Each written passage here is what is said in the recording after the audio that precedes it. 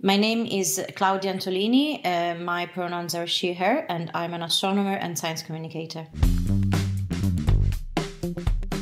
There's a lot of good allies, but it's really hard to spot who they are when no one engages in the conversation. And this is, for my personal experience, being asexual, because asexuality is something that is very, very erased. This is a part that resonates with me.